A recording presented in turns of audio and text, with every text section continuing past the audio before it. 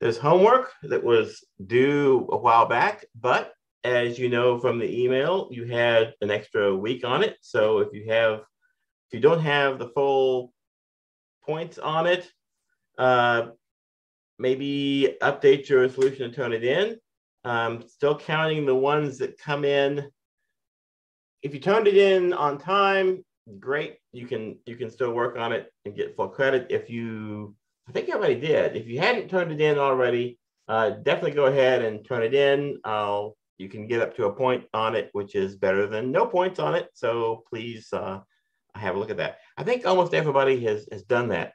I've given feedback on everything that's been submitted. So have a look at that and be sure you're getting the full points on this. Again, the whole goal of this, right, the university's goal is, I guess, for me to assign you a grade. But my goal is for you to actually learn this stuff and understand it. Hopefully that's your goal too. That's why you're taking the course. So have a look at that. The homework, I don't think I need to go through this again. The homework was to use them to build a disassembler. Output should look like this. The number one problem which people seem to have is just following directions on this and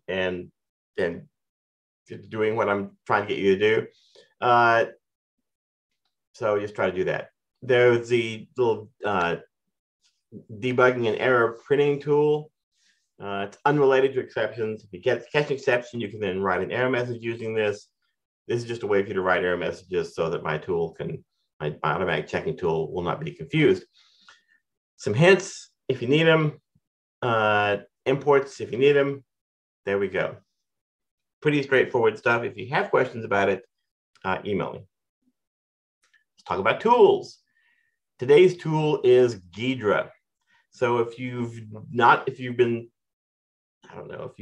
just unaware of what Ghidra is a software reverse engineering tool suite. It's a whole collection of tools that do a variety of the algorithms that we'll be talking about in this class. It's kind of a disassembler, a decompiler, a code analysis tool. It's pretty neat. It was developed by the National Security Agency, who's made it available.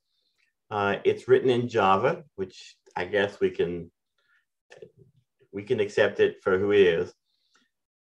It provides disassembly. It does it in the Intel format, as you can sort of see from looking at the listing over here on the right-hand side. It does a best effort kind of decompilation, which could certainly use some work. And it can even do emulation, and it has a program semantic system, which we'll talk about maybe later on in the class. There's a lot going on in Ghidra, way more than I can cover in a short period of time, but I'll hit some of the highlights. If you want Ghidra, you have to have Java. So you need to install some version of it. My recommendation is OpenJDK 17. That's how you install it on Ubuntu. And after you've done that, you should be able to run Java from the prompt and see that you have Java installed. After that, you got to get Ghidra. And Ghidra doesn't come in a nice, convenient installer. It just basically comes to you as a zipped package. And so if you head over to Ghidra's website, which is linked here, we can find the releases. They look like this. And here's the most recent one when I made the slide. And there's the zip file that you would grab. You would just go ahead and grab that. And you should grab one that's after 10.1.2 because these versions have addressed the log4j vulnerability that you may be aware of. Installing it is, I don't know, easy, hard, I can't decide. In this case, what I've decided to do is give you directions for installing it under your home area in a directory called opt. That's where I stash various software. A lot of times people put it, when they have control of the system, they put it under /opt. But you can just put it here under your own directory if you don't have control of the entire system or you just want to. So make a opt folder in your home area, change into that, unzip the whatever Ghidra zip you downloaded into that folder, And then I like to do this. You can do a symlink of the Ghidra folder you just made to just Ghidra. So now it's just opt Ghidra. And if you have multiple versions of Ghidra, and there's a reason you might have that, but it's somewhat obscure, you can change back and forth by changing the symlink. Ghidra comes with an icon. There's a .ico file that's located in Ghidra support, and it seems to have problems on Ubuntu, primarily with getting the correct size. There is a description of the problem here, and my solution to that is to just go and grab the Ghidra logo from Wikipedia in this case. So just go and grab the Wikimedia Ghidra logo, which is under public domain, and just suck it down into the Ghidra support folder. So now there's a Ghidra logo.png. Once you have Ghidra installed, you can test it just by running it. That's the line to run from the prompt. That should work, and it should be just fine. Here, a lot of people like to have the desktop launcher work. So let's see if I can do this. So if I do this and start typing Ghidra, and I haven't fixed the icon on here, but that's okay. You will have it fixed. Then it'll find it if you have a desktop entry for it. And this is the desktop entry that I think I'm using on most computers. It's pretty easy. And it goes in .local share applications, and I just call it Ghidra.desktop. And once you put it in here, the GNOME desktop will find it. Hopefully it'll find the Ghidra icon that we pulled down, and all should be good. Once you start it, the first time you start it, you get, I don't know what you get. You get I think a click license and some other information. But normally when you start it, you'll get the main window, which looks like this. This takes you to the list of open or active Ghidra projects. So Ghidra has a project structure where it stores information about the stuff that you're working on. And if you're not working on anything, there's no active project. And you can create a new project by going up to not the project menu, don't be lured by it, but the file menu, and you can make a new project there. And you can get lots of help on the help menu. Projects can contain multiple files. I mean, think about a dynamic executable.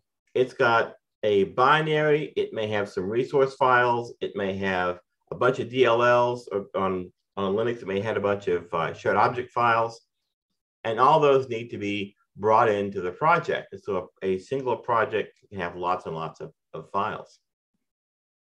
And once you've made a project, the project will be empty. Like here's a little project called Python, and it's empty. And so then I would add the Python executable and lots of other information with it as well. There are two kinds of projects in the Ghidra world. Not super complicated. There's non-shared projects, which are local me-only projects, and there are shared projects where you work with other folks on and sharing analysis results. The shared projects use a little server. If you want to read about that, here's a site that does a pretty good job of covering that. I think the Ghidra documentation is not great in discussing how to set up and run a shared project. So I'd recommend you to have a look here instead. You can import files into your project. You just hit I, and that'll bring up the import menu, or you can click import on the file menu and probably right click and choose import off of the project. For files that link to shared libraries, you should click options and select load external libraries. That will go and grab the libraries that are associated with it. And you may get a warning like failed to properly mark up GNU hash table, that kind of stuff. That's most common if you're trying to analyze a piece of malware. And it shows up as a result of people using superstrip. So superstrip is like strip, only it's much more aggressive. It rips out the section tables. It tries to rip out as much information as possible out of the executable resulting in as little information remaining in there as possible, which is what you'd want if you were, I don't know, writing malware. Superstrip, you want to see how it works? It's on GitHub. Go have a look at it. You can go and find Superstrip there. Anyway, it does tend to cause a warning about when you load stuff in Ghidra that's been stripped this way, at least in the versions that I've been using. Maybe the newest version fixes that. I'm not 100% sure. Once you have a project, you will see these three icons. If you're still on an older version of Ghidra, you will only see two, but on the new one, you'll see all three of these. The debugger has been around a while, but it's not by default been present. You had to go and add it. Well, now it's there by default, which is kind of nice. So there's a code browser, there's a debugger, and there's a version tracker. And those are the ones you get by default. You can add more tools, and there are people out there who build additional tools for Ghidra. And if you want to find one of those and load it in, you absolutely can do that. Now, the version tracker is worth mentioning. It's worth mentioning because, let's say you're analyzing a particular version of a piece of software, and you do a lot of work on that. You figure out how parts of it interact, you have a lot of commentary, and then a new version comes along that's substantially the same. You don't want to start from scratch and have to go through all that work of annotating it and figuring out function names and where the arguments are and all that. There's a tool in Ghidra called the version tracker, which is really pretty handy. It lets you essentially copy your annotations from one version of a program over to another. There's a YouTube video here if you want to watch how it works. But the idea is you analyze a program, then you create a version session using this tool and use the correlator tool to try to figure out how things in the new version map to things in the old version and then to bring over those annotations. It's a pretty handy tool. The code browser is probably where you spend most of your time. Here's the main window for the code browser. If you think there's a lot going on in this window, you haven't seen the debugger window. Anyway, there's the main thing, of course, is the disassembly here in the middle, but there's lots of other information around the edges, and there are other displays you can open and add to it. And basically, to open this, you would select a file on the listing, and you can double-click that file, or you can drag it and drop it onto the little dragon icon, or you can right-click it. There's a bunch of different ways to get here. Once you get here, then you can walk through the file and annotate it and edit your annotations and do other stuff. Navigation, so you can navigate around just like you can a web page. If you are digging around through a file, following addresses in a file and jumps and so on, and you get completely lost and you want to get back to where you were, navigation buttons right here are your friend. They will take you forward and back, and that's great.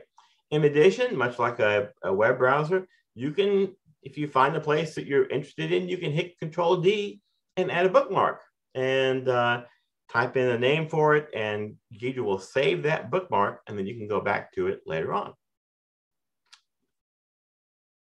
These sections, you may recognize some of the stuff in here, right? There's block started by symbol, there's data, there's the GOT and the GOT PLT, there's the dynamic linking section, so on, down through here. So there's the stuff that are sort of the recognized parts of the file. You can click on these to go quickly to those. Imports and exports are listed here.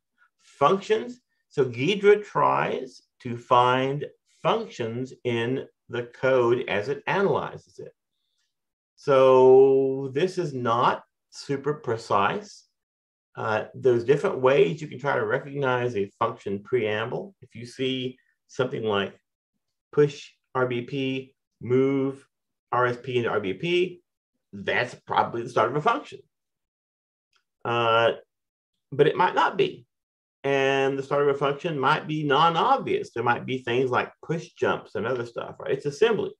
So Ghidra does sort of the best it can to find functions and identify them and list them here. And if they happen to have a symbol associated with them, all the better. Labels it finds are here. it tries to guess at C++ information, which you can find here. And all that is handy because people write malware in C++. Sometimes in assembly, but a lot of it's in a higher level language just because it's easier. The main disassembly window can display a whole bunch of stuff for you. If you look at this, you may recognize what's going on here, 7F, ELF, 2H, so on. This is displaying the raw ELF header, and it has the little annotations like E-type and E-machine here. So you can see what's in the ELF header, as well as other stuff. You can comment this. If you click on a line and you press semicolon, it'll bring up the comment editor. Comments can go in front of things, behind things, on the same line as things. You can have giant fancy comments. There's a whole bunch of stuff. A lot of addresses and labels in here are just links.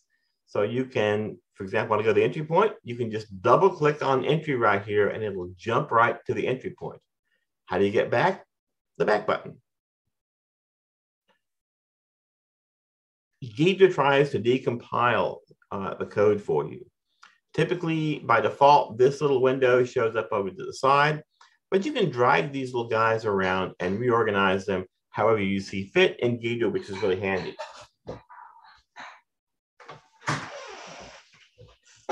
So, for instance, up here we have some code. I'm sitting on the entry to a function just called entry, and it doesn't know much about it. It's got undefined and undefined.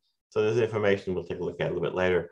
And it tries to give you a disassembly of it, and you can see it's not done great. It did attempt, and it's decoded some neat stuff for you, right? This tells me, here's this thing, and it's invoking libc start main, and here are some arguments that I think I've found. All right. This is helpful, but don't expect it to be correct. Expect it to be maybe helpful. And the more information you can provide to Ghidra by annotating the listing, the more you can help the decompiler to do a better job. Flow graphs. You can get flow graphs in Ghidra. They come in a couple different forms, and they look like what you see over here. Right? Ghidra does another best effort job to draw them. It's not perfect, right? Like here's a little guy, and it goes off this way, and then there's an arrow coming through all these other lines up to here, and surely that could have been drawn better. But you know, it's not nothing. So I strongly recommend this as a good way to look at what's happening in your code. Flow graphs are a really useful way to see what's happening. And if you click on a node, like I've clicked on this one right here, you get a little green arrow pointing to it, and it's highlighted, and the code for that gets highlighted over here, which is kind of convenient. Right? So this is a basic block. And so what you see over here is the previous basic block ended with this branch. Then there was a move and a call, and this call happened to terminate this block because, as you can see, after it is the target of another basic block. So it uses the same algorithm I showed you earlier, which is it accumulated this up to the start of the new block. The NOP gets omitted as a result of that. Pretty nice. Ghidra supports debugging. Does it have its own fancy built-in debugger that's really powerful and easy to use? Nope, it uses LLDB or GDB, and there are actually some plugins for other debuggers as well. No reason to reinvent the wheel.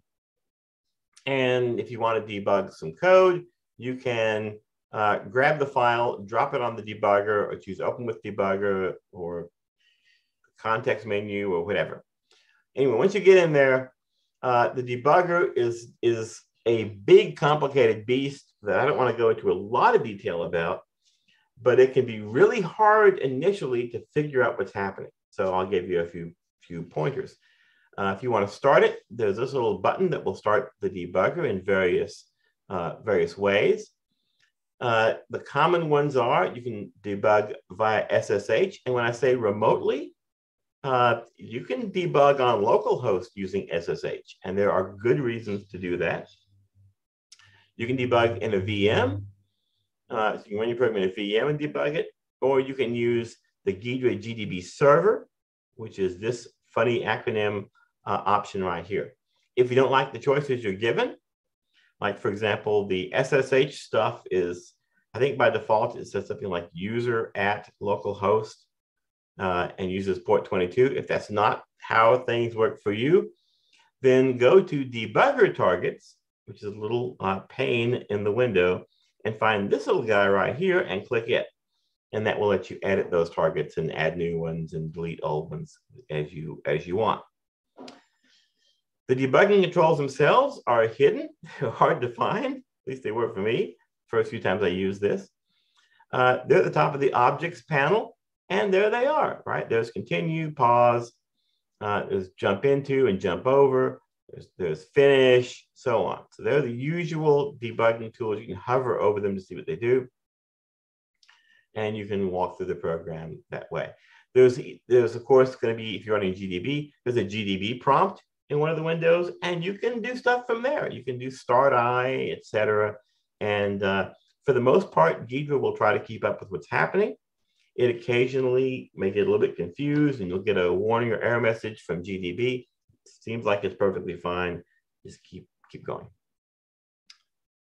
All right, that was a lot. But before I go on, let's open up Ghidra. This is all very academic. One thing to talk about stuff in slides, but it's a better thing to actually see it in action. So here's Ghidra. I don't have any active projects, so let's make one. So again, shared and non-shared. I'm not going to go through the details of a shared project, but you've got a link that will tell you more about it. Our project directory is going to be Ghidra. Let's create a new thing and take a look at, wish I'm on the other machine. I have some malware on the other machine. Let's take a look at Python just for fun. So here we go, new project, it just has Python. We hit I, then it brings up this import window, and let's go to user bin, and let's find us some Python.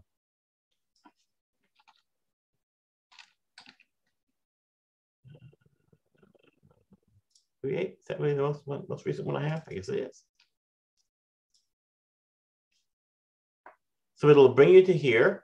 It's figured out it's an ELF file, and there are lots of other options, but right now we just have those based on what it saw. It gives you all this information about how to sort of decode it. Destination folder, program name, and then there's this options button, and I want to click this. And I want to turn on this guy right here, load external libraries. And say, okay, okay. And it's going to import Python, and it's going to import the linked external libraries, which can be helpful. Depends on what you're trying to analyze and what it does. And so here we go. It tells us a little bit about the file and how it read it. Tells us some about how big it is, libraries that were there, and so on. And then information down here, and you can see it's got relocation warnings and other information, a ton of stuff that we're going to ignore for right now, and we're done. And so now our project has stuff in it. In particular, you can see it has this Python 3.8. And so let's go ahead and open it up.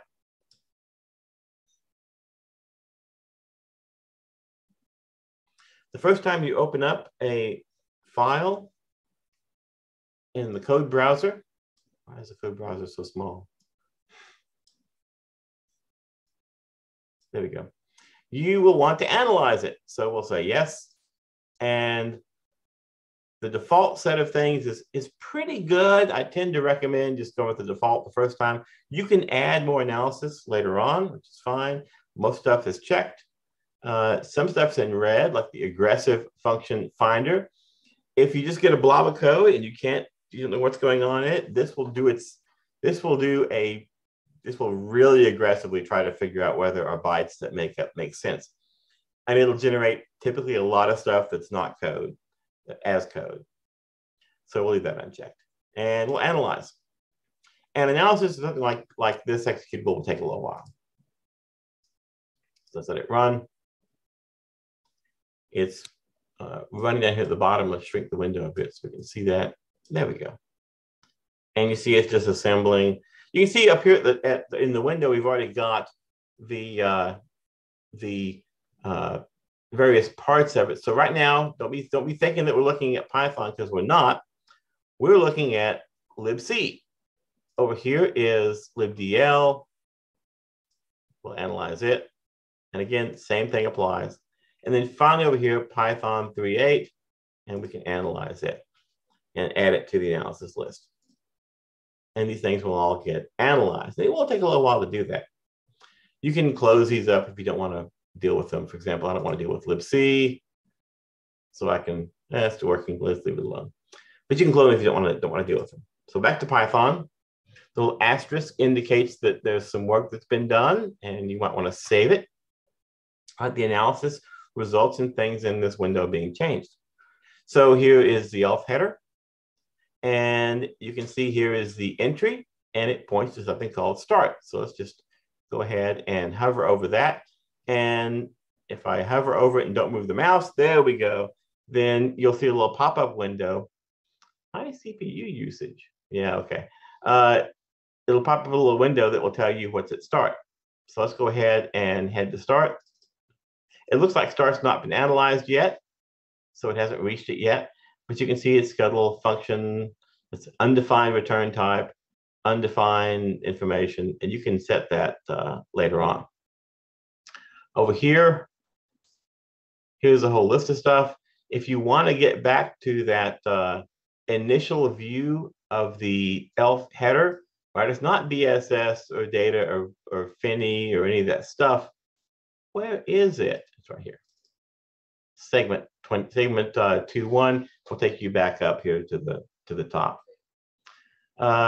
Imports, lots of imports here, and for each one of these, like libc, you can see the stuff that's in it that uses, and exports. And again, same stuff. You can see the things that are exported by the file we're looking at. Functions, as it finds them, it puts them in here. You see it's found some sketchy looking stuff, and so on. So lets you move around in here and do a variety of things with it. Let's see if it's gotten around to analyzing start yet. It still has not. There's various stuff you can do. You can tell it, I want to disassemble at this location, and it'll add it to the list to disassemble, and so on. So it's a pretty handy tool. It's really useful. The debugger, maybe less so.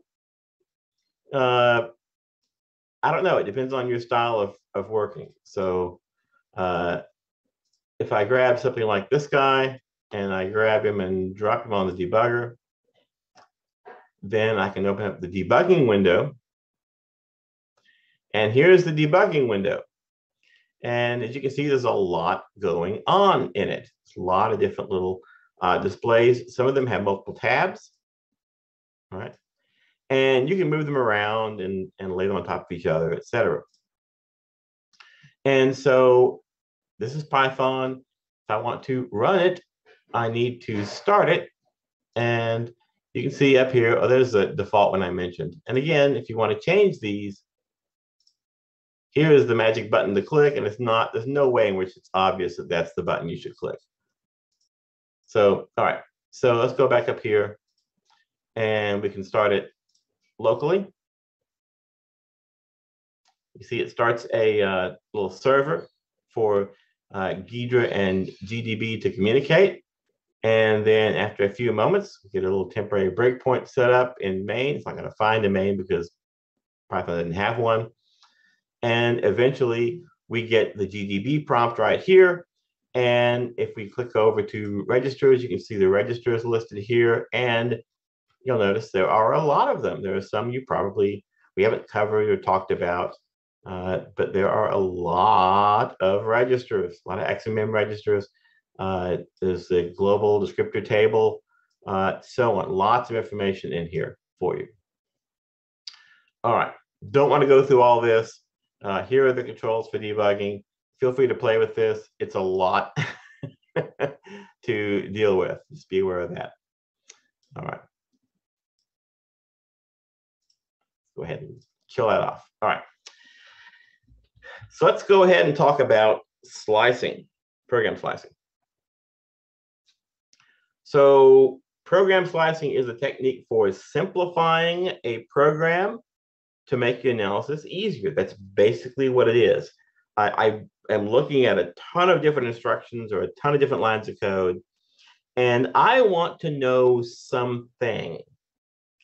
Like I want to know the value of a variable at a given location. Or I want to know, is this branch taken or not? And so how do I know if the branch is taken? Well, I need to know if the zero flag is set, for instance. So I need to know the zero flag at that point. So a combination of a location in the program's execution and a thing I want to know at that location is called a slicing criteria. And if let's say I want to know if the zero flag is set at this position. To figure that out, I don't need to know everything about the program. I need to know just the local stuff there. And which parts of that local stuff I need to know, that is called a program slice. It's the piece of program I have to actually think about in order to do it. I can't remember the name of the guy who basically formalized the notion of slicing, but he didn't invent it. It was something that programmers have been doing forever, right? When you want to figure something out, you look backward to the code and figure out what happened. He just sort of formalized it and gave it a name. I will point out there's a little overview of program slicing over here that's a decent introduction to it. Not terribly technical, pretty good. There's forward and backward slicing. And the idea, again, is I have a slicing criteria. I have a value of a variable at some location. And maybe I want to know all the statements that have an effect on the slicing criteria.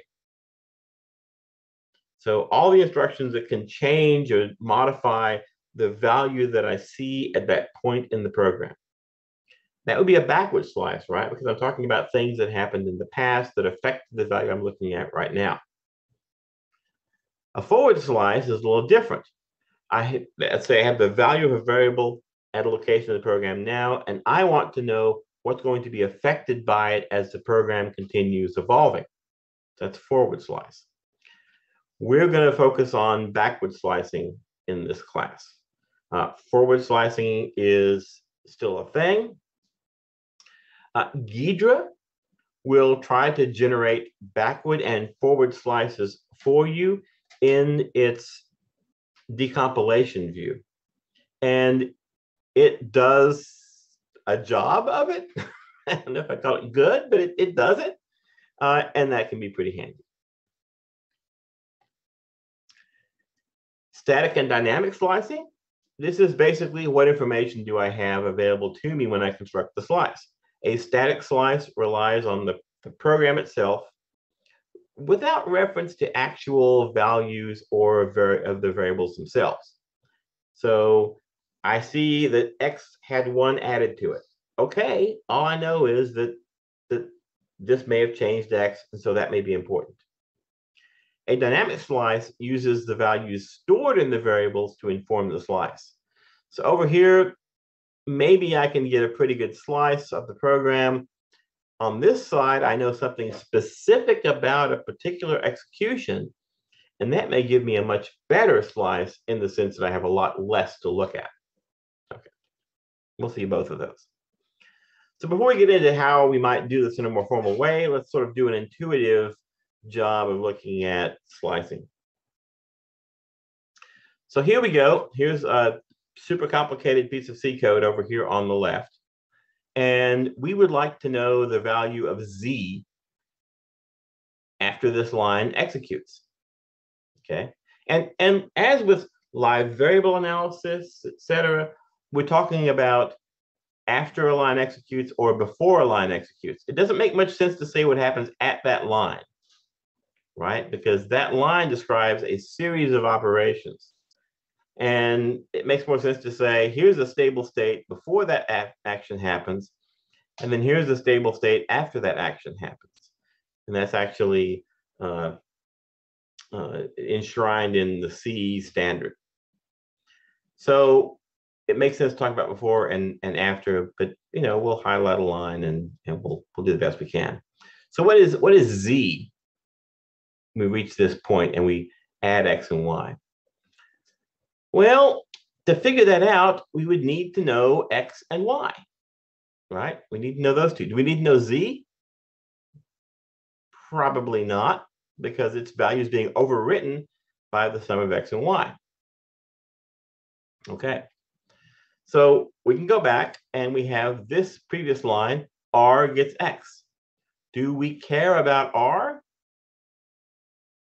No. So we probably don't care about this line, right? This is not setting something that we care about. It mentions X, and we care about X because Z depends on it, but we don't care about that line. If I were trying to look at this piece of code and figure what Z was, I would feel confident in ignoring that line. So we go back another line. Oh, there's Z. But I know that Z only depends on X and Y. And so that's not X or Y. So I don't need this line either. So I would discard it. Let's go the right direction. There we go. And now I have Y gets 2. Well, this I care about, right? Y is modified here. It doesn't appear to be modified in these lines. And it's used here to compute Z. So I need to know this. And same thing for X. And so now I know that X is 1 and Y is 2. And I can conclude that Z must be 3. And I get that by just walking backwards through the program. And you'll notice that I have constructed a slice. This is my slice. I discarded some instructions along the way, and I only included what I needed to know to figure out Z at this point. If this program had been 1,000,000 lines of code, right, I would still just need these 3 to figure out Z at this point. So that's a pretty good reduction. So that's the basic idea behind slicing. That's it. So now that you have the basic idea in mind, let's try to be a little more formal about how it works. So over here on the right, we have a little C program, and the job of this C program is to read the value in at the prompt, and then print first compute the sum of all the integers from 1 up to the value n, and then the product of all the integers from 1 up to the value of n, and then print those out.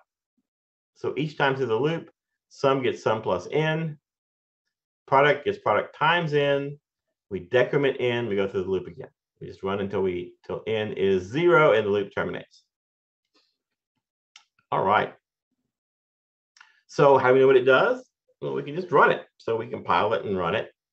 And we put in 5 as our example, right? 5 plus 4 is 9, plus 3 is 12, plus 2 is 14, plus 1 is 15. So the sum should be 15. 5 times 4 is 20, times 3 is 60, times 2 is 120, times 1 is still 120. So the product should be 120. And we get 15, 0. So this is right, but this is clearly not right. So we've got a bug in the code. We get the wrong answer. Well, are we counting down all the way to 0? That might do it. Nope, we're not putting 0 in here. So that's weird. So let's slice on it, see what we get. So the slicing criteria will be the value of P, which is the product, at this line where we print it, right? Or immediately before this line where we print it. And we typically would write our slicing criteria as an ordered pair. And it would be the position in the code. So we would need to invent line numbers or addresses or something to allow us to indicate where that was. And the thing we need to know at that point, which would be, in this case, the value of P. And that's nice.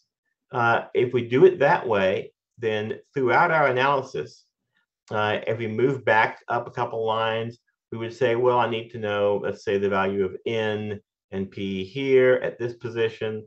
And so I would have basically a new slicing criteria that would tell me that.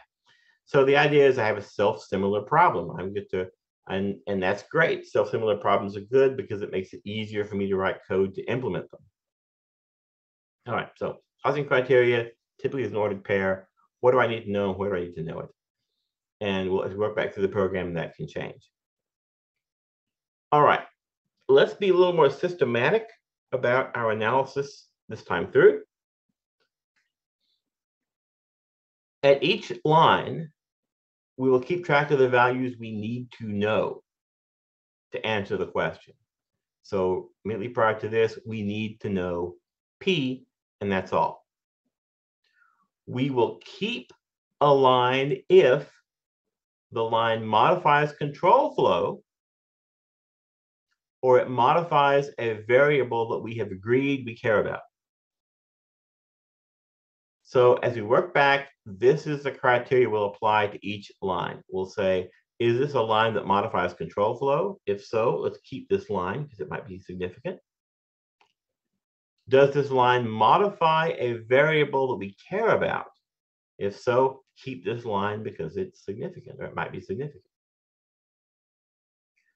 What do we mean by care about? Well, we care about a variable if it's an R value in a line that we're keeping. If it's not an R value, but it is an L value, then we no longer care about it. So to go back, I'm sure you all remember L values and R values. Just in case, an L value is the thing that you're assigning. So for example, I want to know P here. If the previous line assigned a value to P, that'd be great, but it would mean that the previous value of P was now dead, it's no longer alive. It would be an L value. And so prior to that, I would no longer care about P because its value was set. I would only care about the things that we use to compute the new value, the R values. Okay. So much like the way we did live variable analysis, where we had a set of variables, and if one of them showed up as an L value, we discarded it, and we added then all the R values. We'll do the same thing here. So that's our approach. Let's walk backwards to the program and apply. And immediately it goes wrong. And it goes wrong because when we walk back one line, we hit this decrement N. Should we keep this line? It doesn't mention P. P is the only thing we care about. It doesn't change control flow, does it? Not really. It's not a control flow line. What? No, but we do need it, right? I mean, we can sort of look at the program and realize we do need this because that controls the loop. This is terrible. So immediately our thing fell apart. Well, let's not lose hope yet. Let's take a look at the flow graph. It's always good to look at the flow graph for these things. And here's the flow graph. And we noticed that we were wrong, right? We started out right in front of this printf and we said we need to know P. We walked back one line and we went here, but that's not correct. The previous thing, the piece of code that would execute immediately prior to this printf would actually be this while predicate. Aha, that makes a difference because this is a control flow line, right? This determines if flow goes this way or if it comes to us. And so that says I need to know all the R values of this line. And there's only one, and it's N. So, okay, our approach is still fine. We're applying it wrong. All right, so the point of this is you need to pay attention to what the program statements are. I've given people, basically this kind of code to do this analysis for, and as they walk back through it, they get this wrong and immediately hit something like this and make a mess of it. It's not where you're going here. All right. So we have this line. Again, N is an R value in the line. There are no L values, nothing is assigned by this line, but N is an R value in a line that modifies control flow. So it is now in the list of things we care about right here. Variables we care about, N and P. Great. What's the previous node to this? You go back to control flow. We go walking backward, we'll find probably this guy right here. So sure enough, we go in here. We can now walk backwards to the body of the loop. And we have this decrement of n. N is one of the variables we care about. It is an L value here. It's being assigned. So we discard it from the set. And we add all the R values, all the things that its new value depends on. Its new value depends on n. So n is rescued. It goes back into our set. And so once again, we care about n and p. Continue walking backward. P gets p times n. Again, p is an L value, but it's also an implicit R value here, right? P gets p times n. So p remains in the set. N is already in the set, so there's no change. We care about n and p. And since this set's something we care about, we keep it. Same thing for this. For this line, it's setting S. We don't care about S. This does not modify control flow. It doesn't set something we care about. Therefore, we don't care about this line and we can discard it. And so we do. Just throw it away. Up here, we have a line that sets P. P is something we care about. We keep it. P is an L value, so we discard it from the set of things we care about. And we wind up with P out of the set. And there's nothing to replace it with. We're getting close to being done. This doesn't modify anything we care about, so we can discard it. This sets the value n, so it says something we care about, but it doesn't have an associated R value, so we throw n out of the set because it's being set. We don't add anything else in. The set of things we care about is empty, so we're done. And there we go. This is the slice we wind up with, right? And it makes sense, right? If I wanted to know how I got P at the end, I would have done this sort of intuitive job of looking at just the things that impact the value of P.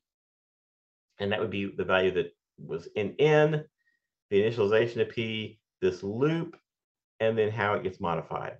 So there you go. That's what sets the value of P. And that's the backward static slice associated with the value of P immediately after this curly bracket. And it's actually several lines of code. It turns out to be, in this case, 5 lines. Let me count the bracket. And static slices tend to be fairly large. They use less information than dynamic slices. And in well-written programs, information tends to be clustered together, and the information that is needed to be together is kept together. That's called cohesion. And so you wind up typically with larger slices when you do static slicing. It's worth noting in passing that this slice is not executable. Right? I threw away all the stuff around it that would have made it executable. I could add that stuff back. Here we go. And now the slice is executable if that's what you want. I'd have to make one more change. I have to throw this S away because there's no S mentioned up here. This won't compile. But you can see the basic idea. If I want the slice to be executable, I could go back and do the work to try to make it executable. And that can have some advantages. For example, if a piece of code I'm working on, I hit something, I tell it to slice on it, it builds a slice, but it builds an executable slice. It can then just run the code to tell me the answer and say that, for this input, it's 7. And that can be much faster than running the original program. All right. Let's shift gears and talk about backward dynamic slicing. Here's our same program again. This time, we're going to make use of the values that are held in the different variables to inform the slice. And so we need to know what that is. And so let's assume that the user entered 1 when we asked for a number. So n is 1. immediately after this scanf. And we keep track of the program execution. So if we go back here, we say n is 1 here, we'd run this line and this line, while n is greater than 0, well, n is 1 is greater than 0. So we would do this line, we'd add 1 to s, we'd multiply p by 1, we would subtract 1 from 1 and get 0. We'd go around, this would fail, and then we'd print and return. So our program trace would look like this. These are the lines we would execute. We've sort of unwound the piece that had to do with control flow, right? Because we actually executed it, and this would be the trace of instructions that we would get. This is the program trace for n equal 1. And then what we do is turn around and we slice the program trace. And again, we want to have a slicing criteria. We want to know the value of p right before the printf. And so right here, one of the values we care about are p. It's worth mentioning in passing that these lines aren't in the program slice because they're after the point at which we want to know them. Right? I don't need to know that we return 0 to know what p is at this point. So let's do that. So p is an L value, also an R value. We keep the line. We care about p. Nothing that we care about, right now it's only p, is modified. So we don't care about this line. We throw it away. P is an L value. It's one that we care about. It's modified. There are no R values. So we discard p from the set. We keep the line. And we have an empty set of variables we care about. So we're done. That was pretty quick. And so, right, we don't keep the lines prior to the slice point. We don't keep the ones after the slice point, unless we're trying to be executable. And we threw this middle line away. And so here's our result. So when n is 1, p is 0, we multiply it by 1, 0 times 1 is 0. And so our product is 0, which is clearly wrong. And the bug is clearly the case that we should have initialized p to 1, right? Because 1 times 1 would be 1. So the bug becomes pretty obvious when we slice it this way. Notice this slice is tiny. It's just 2 lines. Dynamic slices represent specific cases. They have more information than static slices do, and so they're often much shorter. But they're also tied to a specific case. This doesn't tell what happens when n is 7. Right? I didn't slice when n is 7. So you have to take that into account too. The static slice, that worked for any n. This just works for the one that we plugged in.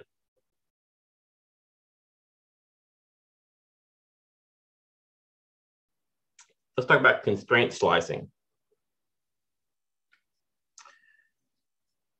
So we've talked about just static slicing by itself.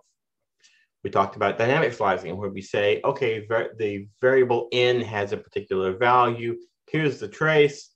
Let's slice the resulting execution trace.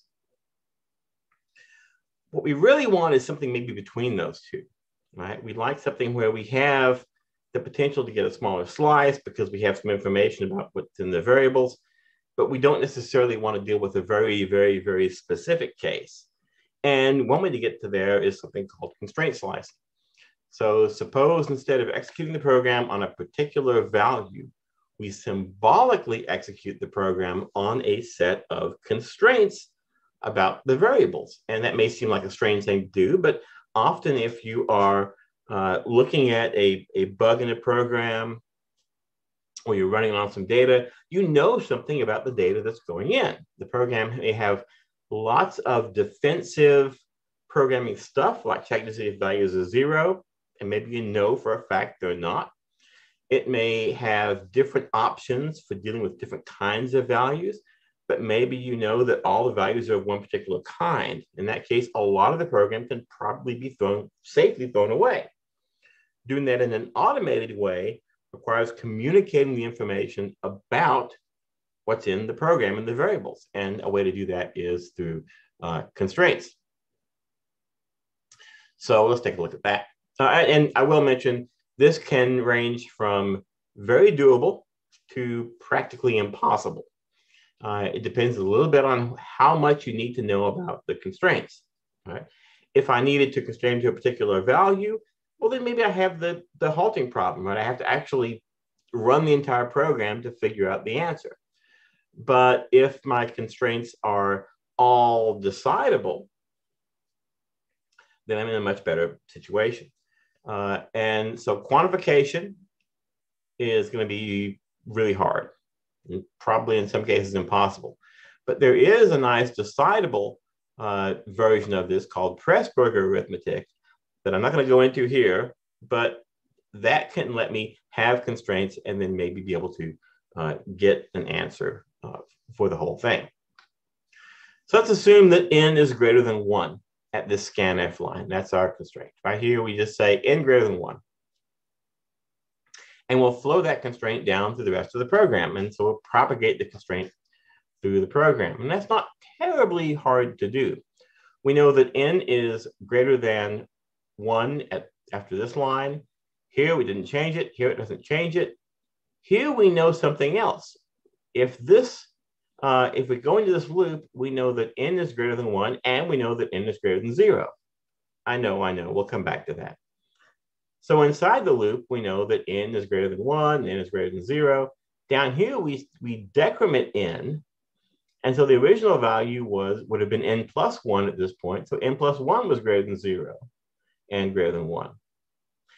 How would we have correctly figured this out and not made a mess of it? We could use SSA, right? Here's how we might use SSA to figure out the correct modified version of the constraint. And it could be written differently, right? This could just be n greater than 0, n greater than -1. Those are equivalent. Life is fine. Down here, I didn't put it in, but immediately after the loop terminates, we know something else. We know that n is equal to 0, right? Or at least we know it's not greater than 0. And because of what happens in the loop, we actually do know, because we assumed n is greater than 1 up here, we actually do know that n is 0 here. And that can be useful. That information, as we flow forward, if there were tests on n, we could use the fact that n is 0 to inform the slice. Suppose we had some defensive code in here. Suppose we're checking to see if n is 0. And we would wind up, in this case, with the if with something like n greater than 1 and n less than or equal to 0. That's our new constraint. That constraint is false, which means this line in here will never run. This whole if then else will not happen. And so we could discard it. We know that down here, for instance, that this atom contains this atom. So this one is more specific. And so we can eliminate this one over here. Right? This represents a subset of this. And so we keep the subset.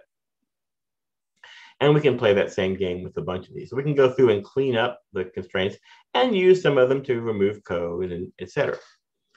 And once we've done that, we wind up with the same problem we had before. Here's our code. We want to slice, let's say, on P immediately prior to this printf line.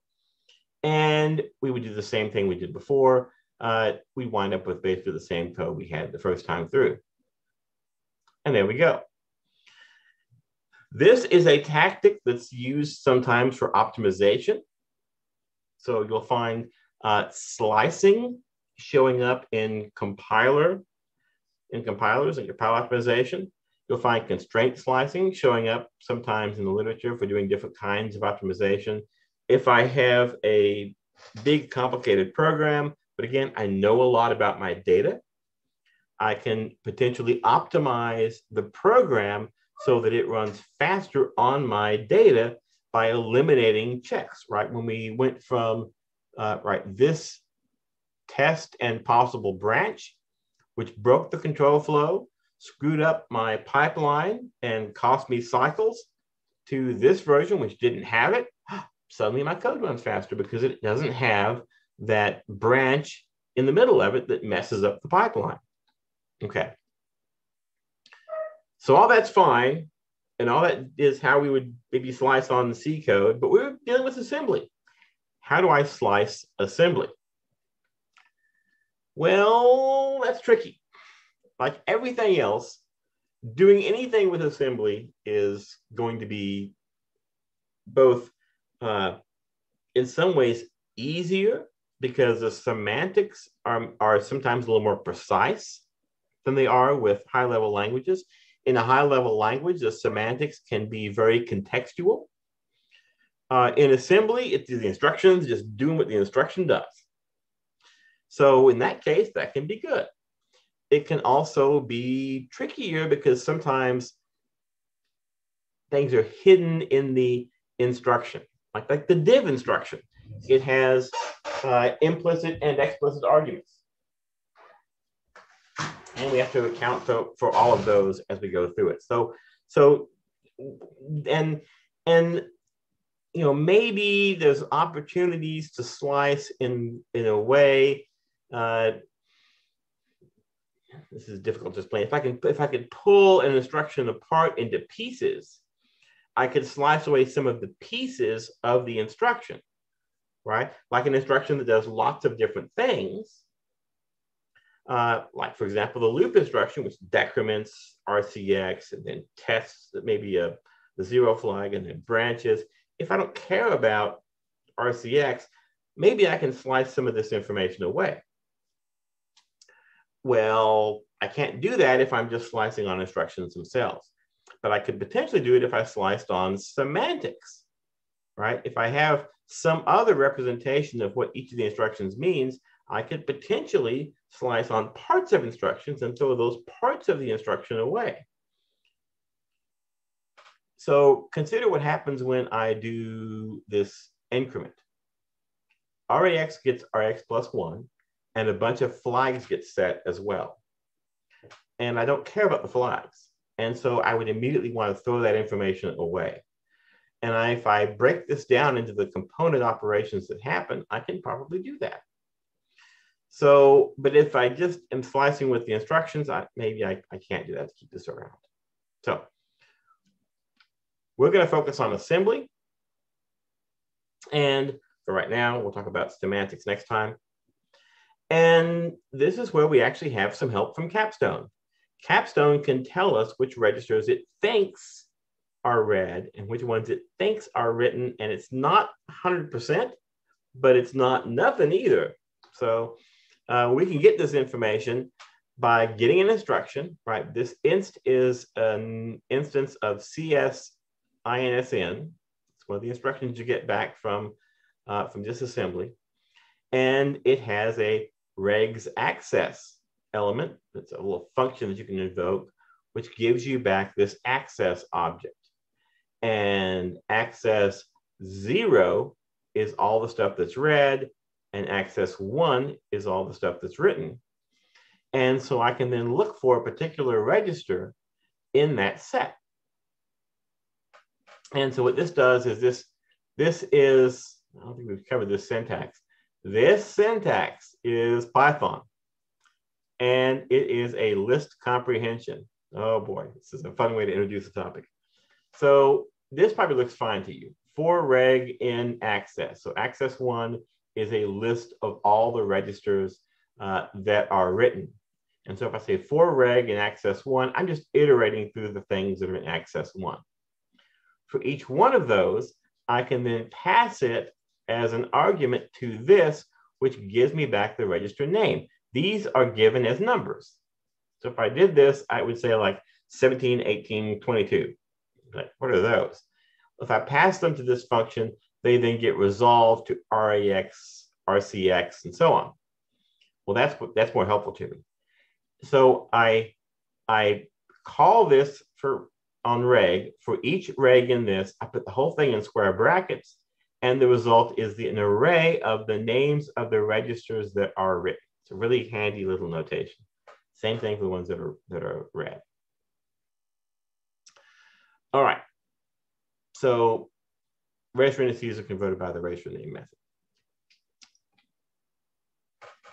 Whew. Let's apply it to a little piece of assembly, one we saw a few minutes ago. So here are the instructions.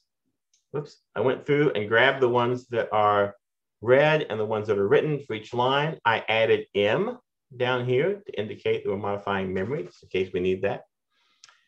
If something, and here's the basic rule, if something we need, right, something we care about, like P or N from the previous example, something we care about is written, it's an L value, then we need the things that it depends on. We need all the R values. Okay. This is approximate. If we had more semantic information, we could do a better job. But for right now, this is pretty good. It's a good way to do it. So let's say I want to know the return value, RAX, at the end of this. So I want to know RAX. So I look at this pop, and I see that it does, in fact, write RAX. RAX is an L value, as is RSP. But I care about RAX. This tells me that, what does this depend on? Well, all I know is these are the R values over here. So there we go. These are the R values. So I put them over here in the list of things I care about. Why isn't RAX in that list anymore? Well, RAX was written, and it didn't depend on its previous value. So we took everything from this out of the set. We added everything in here to the set. We wound up with this right here. So I care about RSP and M. Let's keep going. So for this next one, oh, look at that. One of the things I care about, RSP is written. So I need to grab this stuff and add it to the set. Well, that's what's already in the set, so there's no change. Both of these lines get kept, right? Because this one writes RAX, this one writes RSP. Those are things I care about. So now we take the next one, RSP and M. Nope, neither one of the things I care about is written here. So I'm going to throw this line away. At least I assume that, right? I assume I know something about what calling opt-C is doing, and I assume it's doing what I see here. We keep going. RSP and M, they both show up here, so I care about this line. I have to keep it. I need to add these to the set. Right, these get removed, these get added. So RSP sticks around, M is gone, and RX is added. Same thing here. RSP is written. It depends on RSP and RCX, so I add those. RAX was not written, so I keep it. Right? It wasn't an L value. I didn't throw it away because it wasn't an L value. I threw RSP away because it was an L value, but then I added it back because it was also an R value. Up here, RCX, L value gets thrown away. Add RAX, which is already in the set, and so the new set is here. Finally, play the same game with this. RAX is here, replace it with RAX, no change, wind up with the same thing. So here we go. So I need to know these here in order to know this down here. That's the basic idea.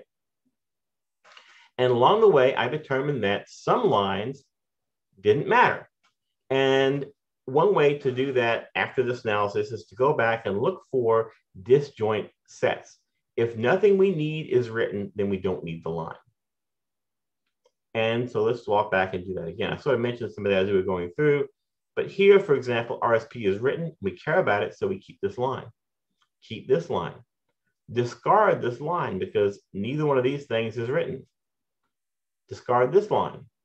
Keep this line because RSP is written. Keep this line, RSP. Discard and keep. And so now we wind up with this. I've grayed out a few of the lines. We have this smaller slice of the assembly right here. And so the final slice looks like this. We increment RAX, then we push RCX, push RAX, pop RCX, pop RAX. So what's happening? We're swapping these two registers on the stack, right? I push RCX, it's on top of the stack. Now I push RAX. Now it's on top of the stack with RCX below it.